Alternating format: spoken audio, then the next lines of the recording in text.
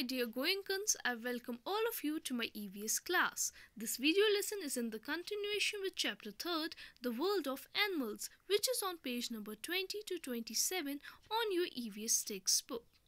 In this video lesson, we are going to learn about aerial animals, aquatic animals and amphibious animals. So dear Goenkans, we will first learn about the aerial animals. Animals which can fly, soar, glide and spend a lot of time in the air are called aerial animals.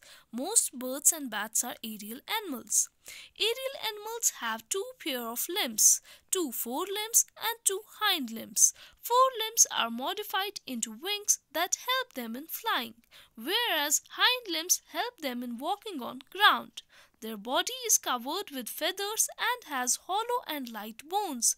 These features make their bodies suitable for flying. Some examples of the aerial animals are vulture, nighthawk, sparrows, etc.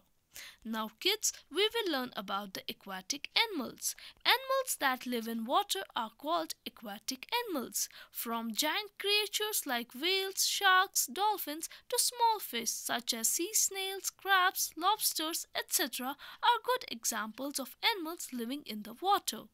The real challenge for these animals to survive underwater is breathing. And to do so, many marine animals like fish have special respiratory organs called gills that extract dissolved oxygen from water and excrete carbon dioxide. However, dolphins and whales do not have gills, they have lungs to breathe. They have to come to the water surface to inhale. They exhale underwater through nostrils and the water squirts out like a fountain.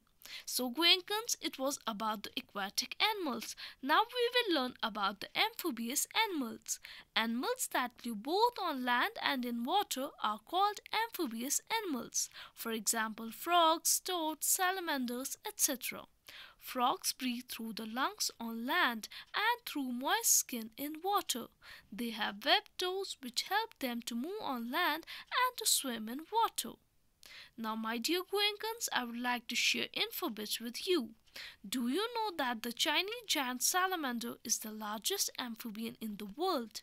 Salamanders can regrow their lost limbs and other body parts.